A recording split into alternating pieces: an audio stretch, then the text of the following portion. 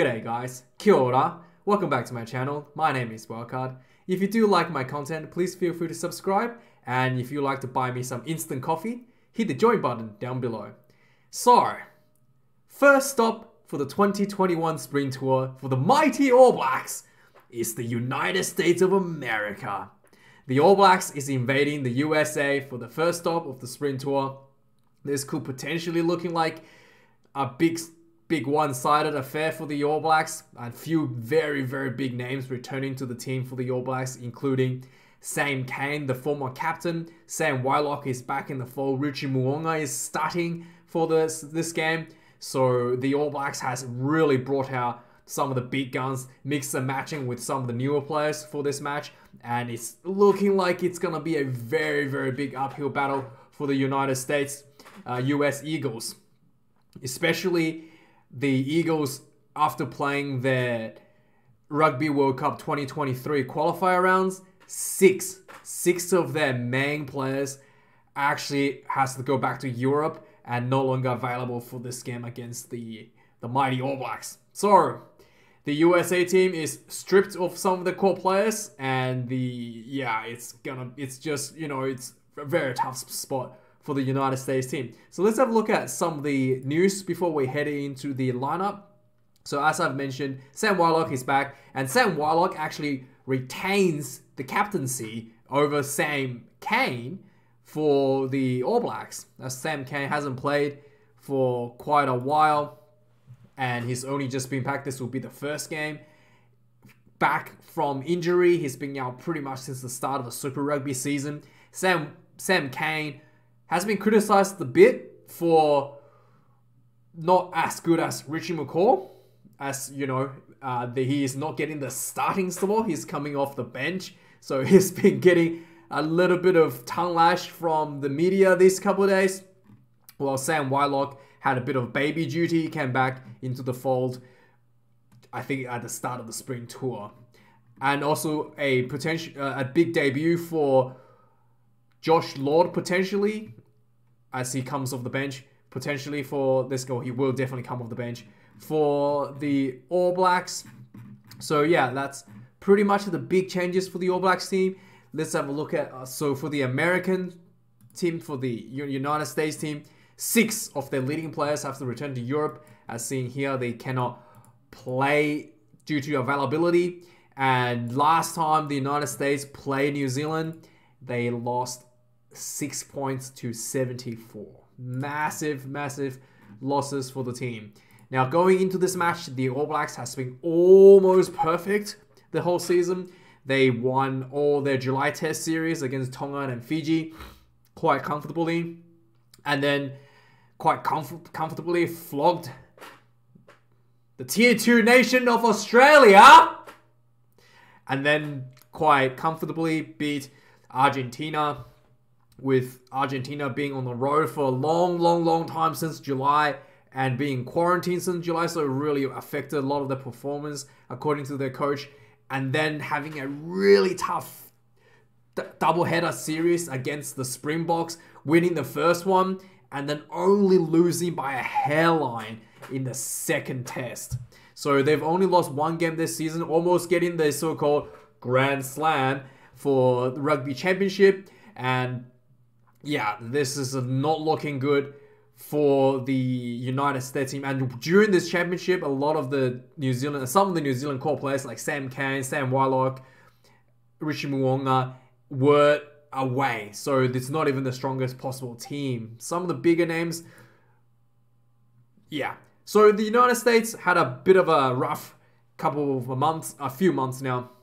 So in July, they traveled to Europe to play England, had a really poor start against England, and then came back, beating England in the second half, actually, after getting flogged in the first half, still losing the game. But overall, it was a really weird game, actually. England had so many injuries in the back line, they started putting forwards in the backs. So that's kind of like one of the reasons why the England can't, you know, still, you shouldn't be losing terribly to the United States. And then they got flogged in Ireland a week later.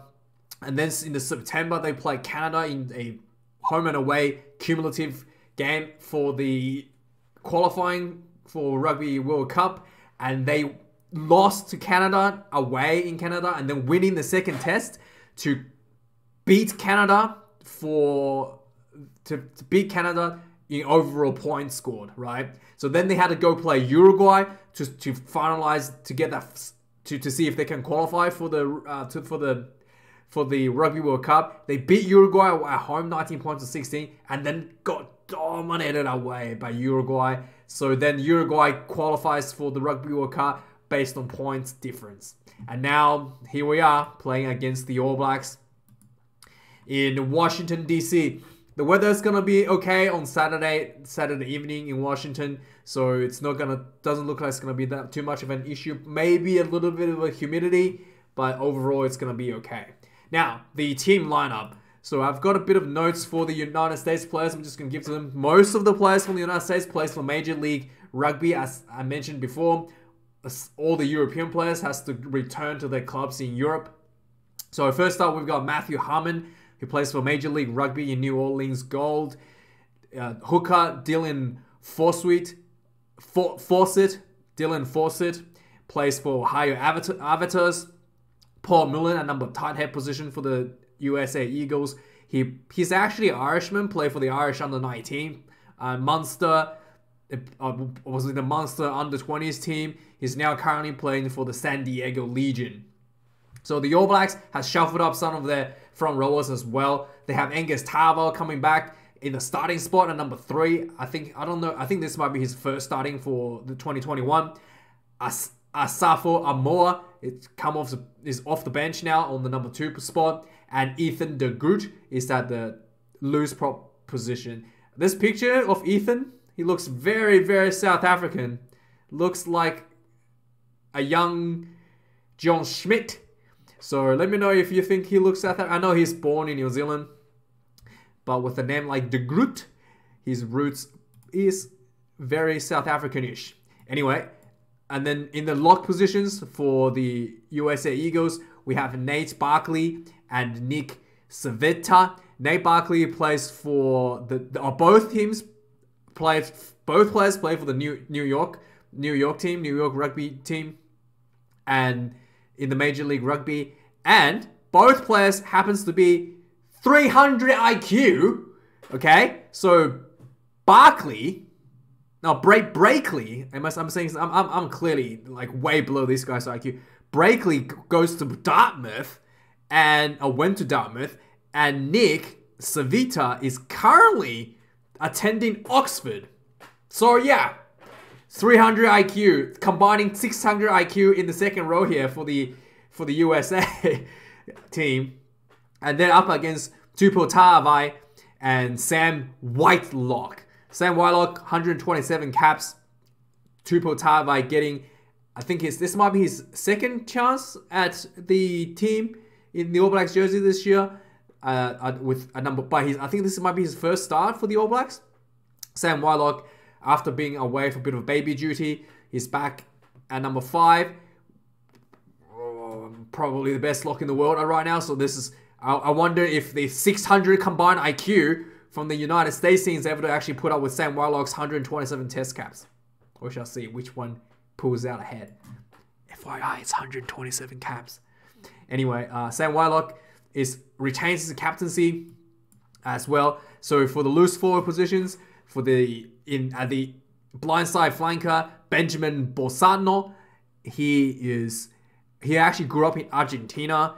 He's currently playing in New York. Hanko Jemishu, he is playing for New York as well.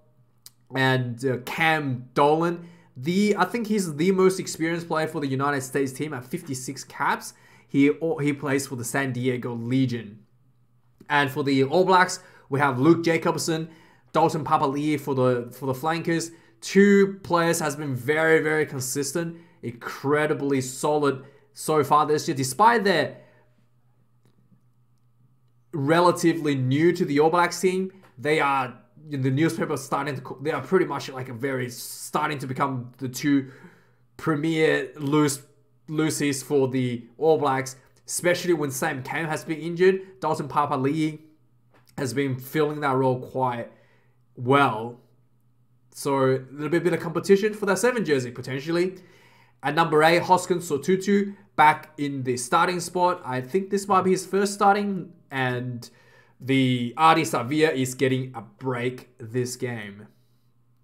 Now in the back line for the Americans, Nate Augsburger.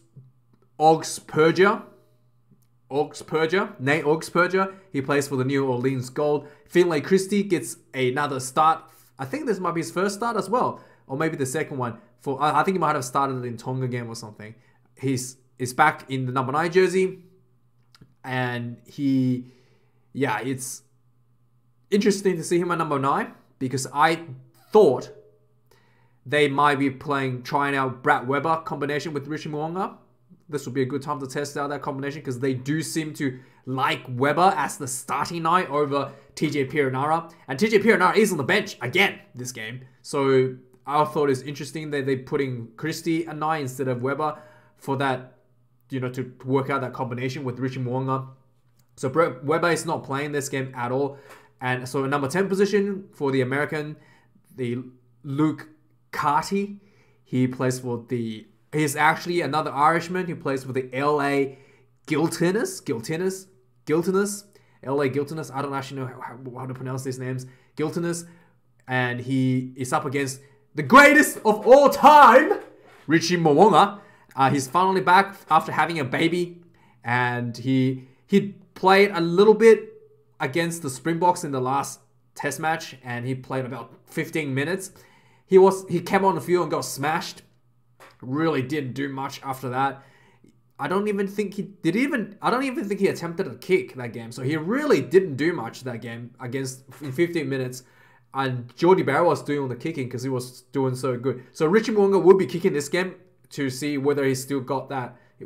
See if his rust is, wonder if he's got a bit of rust on him. So really hard to say what form Richie is on because he was away for about a month in lockdown. So I don't think he's going to be able to hit the gym quite, freely as he would with the team. So not sure how that has affected his physical performance. So he may be, obviously he's going to be training now and getting back in shape, but maybe there's still be a bit of rust to be worked out. We'll see how he performs this game. This will be a pretty easy game for him. Number 11 position, Ryan Matthias for the Eagles. He plays for San Diego Legions. He's up against George Bridge, worst winger. But yeah, okay, so he's back. This should be an easy game for George Bridge. And yeah, I don't know what to say. George Bridge, I don't know what to say. So Riku gets a break, I guess. Riku gets a break. Severis gets a break. At number 12 position, in the inside center, Bryce Campbell, 37 test caps. Bryce plays for the Austin Gilgronis. I don't even know what this word means. He plays for Austin. He plays for Austin in Texas. He's up against Quinn Tupea. He's finally getting another shot at the inside center position.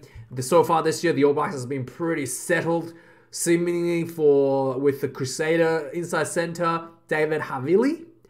And yeah, so Quinton, this will be a very, very big opportunity for him to prove to himself that he could challenge that number 12 jersey spot. I don't think it's actually pretty up for grabs, to be honest, number 12 jersey. David Havili is not exactly, Sonny Bill Williams or Maya Nonu, that pretty much world class yet. And he's got a long way to go before he can, before I will consider him to be world class level. So it's definitely up for grabs. And if Quinn put in some good performances, he will be up for selection for the 12 jersey. I think he came off the bench against the Springboks in the first test match and won a penalty for the All Blacks to win the game in the first test against the Springboks when they won. So Quinn, he's definitely in the mix to potentially get in that 12th starting spot. So we shall see how he goes this weekend. Keep an eye out on his, get a big magnifying glass out and follow him around the field to see how he travels. Because yeah, Havili is definitely not a guaranteed pick for the 12 jersey in my opinion. Number 13 jersey, Tavite Lopetti. He has 2 caps for the United States. He only debuted this year. He plays for Seattle Seawolves. There's very little information on this guy. So there's a few guys in the American team. There's not even a Wikipedia page for you to look for. So I might have some of these stats wrong. If I do, let me know, because I generally can't find any information on them. I have to like look at the social media and stuff to find out who they are. So anyway, he's subbing against Brandon Inor at number 13 jersey for the All Blacks. Finally getting another opportunity for the All Blacks at 2 test caps, building on that resume. Outside center position, also up for grabs with Antonellan Brown. The veteran not really performing to not performing to his form from previous years. So potential opening here for Brandon or anyone to seize that number 13 jersey. Rico could potentially be at number 13, but I do think Rico is probably better at wing, to be really frank. Although nowadays, as a winger, kicking game is really important and Rico can't kick. So I can see why they want him at number 13. But yeah, it's a bit of a weird spot for the All Blacks team as well. They probably will prefer Antonellan Brown to get back in form and just slot him back in there. But yeah, Brandon Inor, another opportunity for him for sure. At number 14 spot, James Ryan for the Eagles. Potentially debuting. Couldn't find any information on any games he's played so far. He may have played some games before. He plays for the LA Giltiness team. Will Jordan, at number 14, back in the mix. Probably one of the most devastating try scorers for the All Blacks, especially against inexperienced teams. He's scored 5 tries against Tonga, or 5 or 6. He's just absolute try scoring machine. And against the Eagles, this could be another record-breaking performance by Will Jordan. And he's still very, very new to the All Blacks fold as well. So Will Jordan, yeah, very, very huge future ahead of him. Number 15 for the United States Eagles from the fullback, Will Hooley. He's actually an English player, played for England under 20s. He's currently playing for the San Diego Legion. And he's up against D-Mac McKenzie, finally getting a starting spot at number 15. I thought he would, yeah, it's difficult position because Jordie Barrett is so damn good with his long-range kicking. D-Mac also showed that he has that long-range capability and accuracy. So D-Mac, Jordie Barrett, I think the only thing Jordie Barrett edges ahead of D-Mac is his boot. He has a bigger boot in terms of when it comes to the kicking game. So Jordie Barrett has a slight edge over the kicking game over D-Mac, but overall, pretty similar in terms of skill set. D-Mac's may be a little bit more agile and a bit more of a player than Jordie Barrett. But D-Mac getting that 15 jersey, we shall see how he performs. Now, the bench. This is actually really, really interesting on the bench for the United States. The United States is actually running the bomb squad. They're running the bomb squad with 6 forwards and 2 backs. Believe it or not, they're using the Springbok strategy with the bomb squad. So yeah, let's get into it. So in the forwards position, we have Chad Gold, who plays for Utah Warriors. The Fakaosi Pifeletti at number 17 jersey plays for the San Diego Legion for the Eagles. And Dino Waldron plays for the New Orleans Golds with 21 caps. This is a front row for the reserve front row for the United States. So 2 debutants as a result of potentially players moving overseas. We shall see how these guys go against the very experienced front row from the All Blacks. We have Dan Coles, a man who likes to have a bit of fun. He's back in the fold at number 16 after getting a bit of injury. So he will be very keen. I think Cody Taylor is the best hooker. He's definitely up there. He and Cody Taylor will be competing for their starting jersey for sure. George Bauer is back at number 17. Terrell Lomax for the Wallabies coming in at number 18 in the tight head position. So yeah, this is a really, really tough front row for these new guys who has 0 test caps. So this could be a blowout here in the second half. And then at number 19 jersey, the Eagles has Siasoi Mahoney with 4 test caps. He is a Tongan guy. He's a massive bloke, 134 kilograms, 2 meters and 3 centimeters tall, 4 caps for the USA Eagles. He's up against Josh Lord, potentially but debuting for the All Blacks. Well, I think he will be debuting for the All Blacks today in this game. At number 20 position, Moni Tunga Moni Tonga Uiha. At number 20 position, up against Richie McCaw, returning from injuries. At number 20 jersey as for the All Blacks. And Moni plays for the New Orleans team, and he's a flanker. So we have 2 flankers on the bench. Andrew Guerrera, also another flanker. 4 test caps, 178 centimeters, 100 kilograms. So unless I'm reading this wrong, he is a flanker. He's not a back.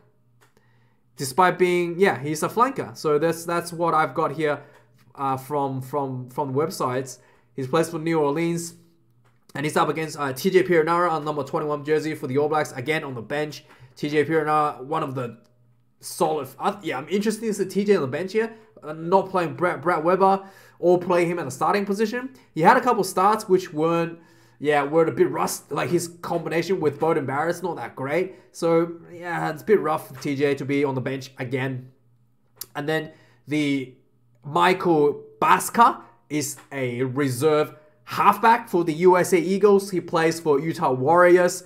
And then Michael Douglas is a reserve fly half / fullback for the USA team. So they have 2 backs. So if there's a bunch of injuries in the USA backline, things could get quite interesting, quite weird as to what could potentially happen. Beauden Barrett is for the All Blacks, number 22 jersey. And Anton Leonard-Brown, number 23 jersey, coming in for the center substitution. So Beauden Barrett could potentially coming on for DMAC here. So we're not sure exactly where he will go. Probably for Richie, potentially for DMAC. We shall see where he comes on on the weekend. But I do think he probably, most likely, in my opinion, he will come on for DMAC because Richie Mwonga do need that extra game time on the field. That's my opinion. But we'll see what Fozzie decides to do with the B-Rat, B-Bat, the Bo-Rat. Anyway, Barrett. Anyway, he's the only Barrett that's bad enough to be selected to play the USA. There you go. The black sheep. Beauden, the black sheep. Anyway, that's the lineup, guys. Very interesting stuff to see the USA playing the bomb squad. Let me know what you think. Let me know your predictions. I think it's going to be an easy win for the All Blacks. But let me know your score. How many points is there going to be a differential? Let me know your comments. Let me know what you think. This game is, I believe, 6 o'clock in the morning for me in Australia. So it's like 8 o'clock for you guys in New Zealand. Could be wrong on Sunday. So I could be wrong. If I'm wrong...